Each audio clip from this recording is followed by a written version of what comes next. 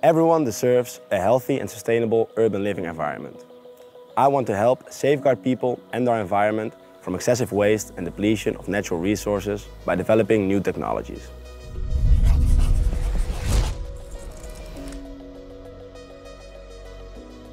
Hi there, I'm Sergio and I study environmental engineering at the Delft University of Technology.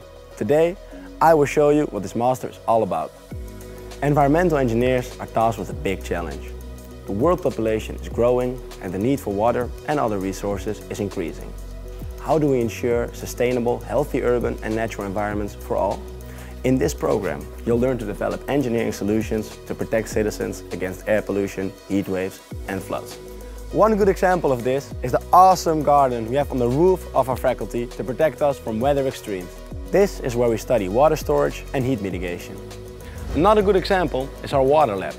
Here we do all sorts of experiments to develop new technologies to safeguard the quality and quantity of water. We also need to rethink the way we deal with our waste. We must develop ways to rechannel it to come to true circularity.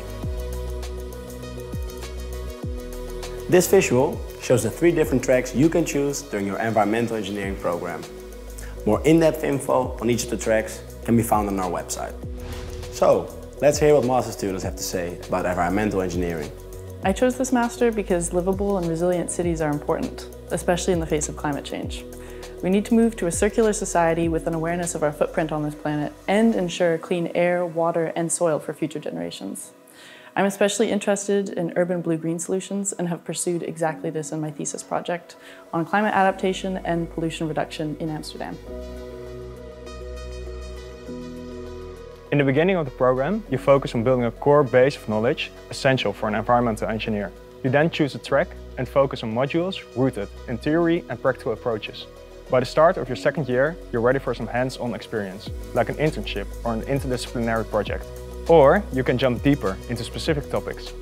This is all to prepare you for your master thesis. Environmental engineers can work in a wide variety of jobs. They can work in the public or the private domain. They can work as water technology experts or managers in large water infrastructure projects, model air pollution mitigation in urban development, or develop recycling methods for waste streams. Hopefully, you've got a good idea what our environmental engineering program is all about. If you have an engineering mindset, you like multidisciplinary challenges and want to tackle the environmental issues we're facing today, this is the right master for you. Check out our website and good luck choosing your masters.